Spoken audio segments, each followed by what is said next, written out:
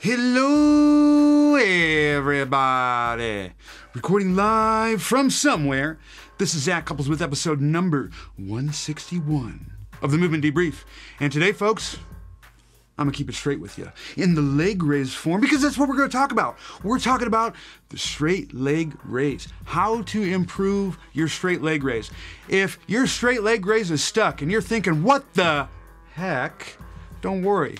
Your boy Big Z is going to help you keep it in check because your boy, Senor Z Grande, has got a bunch of questions that have been asked by the people. They will be answered for the people by this people right here, fam recognized fam. Without further ado, let's debrief, shall we?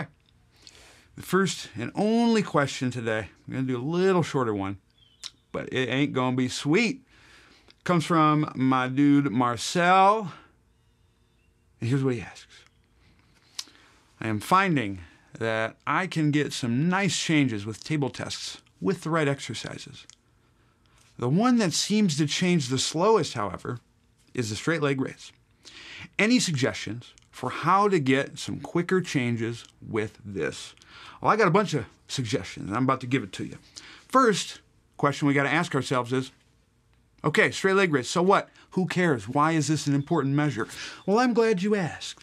The reason why the straight leg raise is an important measure is because it gives you a good approximation of both external rotation-based movement capabilities and internal rotation-based movement capabilities, especially in the early ranges of hip flexion. As I talked about in last week's debrief, which will be linked in the show notes, which will be found on zachcouples.com/improve-straight-leg-raise. Go ahead and check it out. And also there will be links to a lot of the other show notes in there, especially if you are going to be in North Carolina November 6th and 7th for Human Matrix. The early bird ends tonight. Neither here nor there, but definitely check it out. Anyways, so as I alluded to in that particular debrief, there's 3 phases of hip flexion, and each phase of hip flexion has a different rotational element about it. From 0 to 60, you're getting external rotation action, which requires more posterior expansion or posterior extensibility.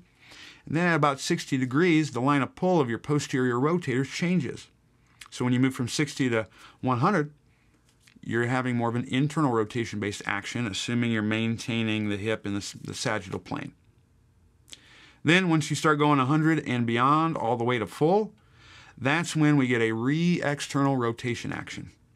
But now the issue with hip flexion is because the knee is bent when you're testing, it's a lot easier to get through those early ranges without issues. But someone might be cheating, picking up motions elsewhere, and it's a little bit harder to see that with the straight leg raise because the leg is straight. There's a little bit more tension within the lower extremity as you're testing it. I like it because it does a better job of picking up those early ranges of hip flexion if there's a limitation. Now that's all testing well and good. Cool, Zach. I don't give a rat's padiddly about that. Why else should I look at the straight leg raise? Well, folks, if you do any hinging with your supreme clientele, especially the single leg variety, you probably should give a rat's patooey about the straight leg raise. And the reason why, folks, is if I'm doing something like a single leg RDL, and I'll try to bring my son in the mix to demo this, but when I go into a single leg RDL like that, well, if I look at the hip positioning I'm in right now, where I got about 90 degrees of hip flexion with the leg relatively straight, and the back leg is an extension, well, if I flip it upside down, well, by golly bows, fam, that looks like a full straight leg raise. So if your peeps got a straight leg raise that is, that 20 degrees, the hinge probably isn't going to go so well. And you can do your darndest to coach it up. That's fine. A lot of times you can get people better with that. But if you're doing that, you're coaching the snot out of the move and it's still not improved, the straight leg raise may be something to consider looking at.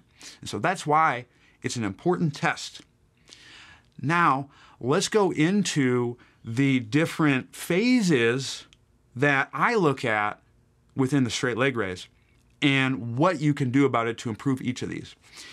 And as I do that, I want to mention something because Marcel says, that he gets a lot of other measures improving, but not the straight leg raise. Lately for me, this has probably been one of the first tests that I look at for improving hip range of motion. And the reason why that is because it picks up that early external rotation action better than the other tests. For example, if you're looking at hip external and internal rotation at 90 degrees of hip flexion, but you have a straight leg raise that's 30, well, you're likely doing something wonky to potentially get into that orientation. And so you may not be able to get a good representation of what's going on with those rotational actions. Doesn't mean that you're not making improvements in someone's movement, but it could be that missing that early phase of hip flexion could be limiting your progress in some folks. So the straight leg raise is extremely important, especially if you have someone who has less than 45 degrees. It becomes like your top thing to look at. And so let's go into each of the phases that I look at from a decision-making standpoint. When I'm thinking of improving someone's straight leg raise, I'm thinking 3 phases just like I did for hip flexion. The first and most important is 0 to 45 degrees. In that range, there is an external rotation action about the hip as you're moving through it. And it's generally a little bit less of a range compared to if you were just checking pure hip flexion. And the reason why that is because of the knee extension element. Because of the knee extension element, knee extension creates tibial external rotation. Well, if I externally rotate that tibia and I keep the femur fixed, you can see that it's a relatively internally rotated position. Therefore, if I'm starting in an IR position, it would make sense that the ER field is likely to be reduced. And if you have someone who has a limitation in a straight leg raise that's like 45 or less, you got to be thinking early external rotation, and you got to be thinking low-key activities to improve that. Because if someone is limited in the early phases of hip flexion, chances are they're going to have multi-directional limitations, lots of tension in the system, compression everywhere. They're going to be stiff peeps. And you want to try to do your darndest to unstiffify those peeps. That is the technical term. Trust me, I'm a doctor. So I want you to think of it this way. And I love this analogy from my mentor, Daddy O'Pops, Bill Hartman. Check him out, BillHartmanPT.com. But he uses a toothpaste tube to give us an appreciation for how movement works. And so if we could imagine this toothpaste tube, the toothpaste is various fluids within your body. Let me see if I can get that into focus. Boom. There we go. But the toothpaste tube is various fluids within your body. And if you squeeze part of the toothpaste tube, you can see space is reduced. And it shoots the toothpaste where there's more space available. Muscle contractions work very similarly. When I contract a muscle, I squeeze the synovial fluid, in this case, to the opposing side of the joint, and movement occurs.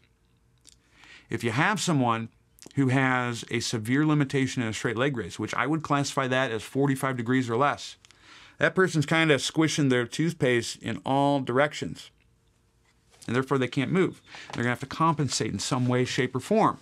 That could lead to some limiting factors. That could limit the exercise menu that you choose for them in the gym. That could potentially be a contributing factor, not the cause, but a contributing factor to someone experiencing pain. And so what we want to do, if we got someone who's squishing the toothpaste tube every which way, we got to let go of that squeeze, folks. And the way we do that is with more low tension, low intensity activities. Rolling has been one of my biggest ways of improving someone's straight leg raise capabilities, especially in these early ranges. And when you're coaching these rolls, you want to make sure it is slow, boring, methodical, and with as little tension as humanly possible. Because we're looking at an external rotation-based action within this portion of the roll, I want to keep my hip flexion generally 60 or below. And so the foam roller roll, which is on my YouTube channel, check it out, shows Zach Couples. But the foam roller roll is going to work within that range. And I've been pretty consistent with improving the straight leg raise with that particular move. But as long as you think I need to move slow, chill pace, and I need to bias external rotation, think 0 to 60, you can drum up an ad nauseum number of moves. Also, if you have manual skills, because you are a manual therapist, doing very low, gentle mobilizations, you could do light, soft tissue, rocking back and forth, gentle oscillatory compressions. All of those can also work really well in this particular situation. Once you've done the rolling, that looks pretty good. We're getting some nice changes. I would then likely progress to some type of toe touch progression. And what you could do for that, there's one that I like where I elevate the heels and I have people just breathe, silent in through the nose, get a fair amount of air out, and just work on small movements of the calcaneus. That seems to be really useful at creating an eccentric position or orientation of the lower posterior rotators, because that's really in this range what we're trying to improve range of motion of. Caveat to the toe touch. If you have someone who's uber flexible, and you can have this does exist. I've had people with a limited straight leg raise, but perhaps they can pick up a ton of motion in the spine or elsewhere. Toe touch progressions might not be the best choice. And the reason why that is because they're likely going to bypass getting the eccentric positioning in the posterior lower portion of the pelvis, and they'll likely do so through the spine. So you're probably not going to get the eccentric position that you so desire. So what I would do instead is I would be looking at something in deep hip flexion to see if we could get it that way with the knees flexed. And that would be how I would address the early phases of the straight leg raise. Now let's suppose, folks, that you got that and you're ready to move on up to the next stage. Stage 2 is 45 to 60 degrees. And the reason why I call this stage 2 is because you can't look at the straight leg raise alone if you have someone in the middle zone. And the reason why is because the transition point from external rotation to internal rotation is going to be different for each individual. So then, how do you know which way you got to go? You got to bring in some friends. Folks, call me Regis Philbin, because I'm going to let you phone in 2 friends, and your friends are hip external and internal rotation at 90. I would look at these. And if you see a limitation in external or internal rotation in these particular situations, then chances are you will better be able to guide yourself on where you need to go. For example, if someone is still limited in external rotation, they can't hit 60 degrees, well, then it would probably behoove you to do more external rotation-based activities. But you might be able to move away from some of the lower, easy rolling progressions. Something like a higher depth squat could be really good here. If you have someone who has an internal rotation deficit, and let's say external rotation is full, then you might do something to improve internal rotation. This could be working at 60 to 100 degrees of hip flexion. This could be doing, and generally what I'll do in this case is I'll start teaching lateral tilting activities, because those activities are also useful at improving IR in the side that you're tilting towards. So if the left hip, the hemipelvis, is coming up, I'm going to improve internal rotation capabilities on the left side. And so something like a table side stride exercise that I use, or even doing like nice, easy, one that I've been really liking a lot is like a lateral squat chop. Both of those are really good at teaching early phase internal rotation-based activities. So when 45 to 60, you got to be careful because it could go either way. Use other tests to help guide you on which you got to go after next. Let's say you've cleared 60. Things are looking pretty hunky-dory. Where do you go next? Well, to finish the job, going 60 to about 90, 70, depends on who you're working with. There, you want to bias internal rotation city. I like RDL activities for this, especially if you do an offset version. Or, some people call this a Camperini deadlift because there's single arm versions. A lot of times I'll just do a double arm hold and do an offset hinge. That seems to work really well at clearing up internal rotation, and I would work towards something like that. And those are the 3 phases. So 0 to 45, rolling, ER bias, toe touch progressions. 45 to 60 could go either way. You might either go higher depth hip flexion, mid depth hip flexion, or lateral tilting if you need ER for the first thing, so high depth. Middle depth and lateral tilting, that's more IR focused. Use hip ER and IR to be your guide. And then lastly, in finishing the job from 60 to say 70, 90, whatever we're looking at, that's where I would drive internal rotation, thinking RDL progressions. Single leg RDL, that is. All of those work really well.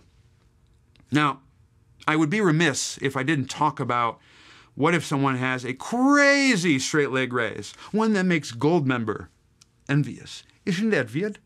Well, if you have someone who's got a large straight leg raise, like 90, 120, something nuts, and they're limited elsewhere, in that situation, the way that they've acquired that is via anteriorly tilting or orienting the pelvis to a fairly large degree.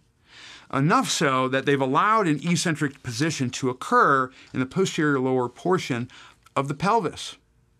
And if you see this, well, we're not going to go after straight leg raise and even more. No. What you have to do is you got to get those puppies to pull themselves back. You got to posteriorly tilt or orient the pelvis. Folks, you got to stack. How else are you going to talk to your boy Zach? With these folks, do something perhaps in hook lying. Hook lying's nice because it might create a little bit of concentric positioning in the posterior lower portion of the pelvis, which they actually need. And it's going to help teach them to bring their center of mass backwards. And that would be how I would attack the straight leg raise. So to summarize this amazing question by my dude, Marcel, sure if you're listening, you got 3 phases, 0 to 45, more ER bias, 45 to 60, ER or IR to transition zone, 60 to full, which is 70 to 90, that's more IR focused. So you want to do tasks to tackle each of those. Probably the most important is getting that rolling in the early phases because a lot of people will be limited that. And I would strongly encourage you to go ahead and tackle the straight leg raise first and foremost when you're looking at some of your lower body stuff, if it's 45 or less. As you're approaching that middle zone, then you want to start really taking into consideration other tests. And improving that is going to make hinging go a heck of a lot better for you and your supreme clientele. That's a good stopping point for us today. Again, folks, if you are tuning on Instagram, thank you. Human Matrix, North Carolina, Charlotte. The early bird ends tonight, 11:55 p.m. Eastern Time, or Pacific Time, excuse me. Go ahead and check that out. But I hope you have an amazing weekend. You've been a wonderful, incredible, outstanding audience. I hope that you keep it real, but not to the extent where things go wrong. Stay hungry, stay learning, stay moving, and I'll see you next time. Deuces.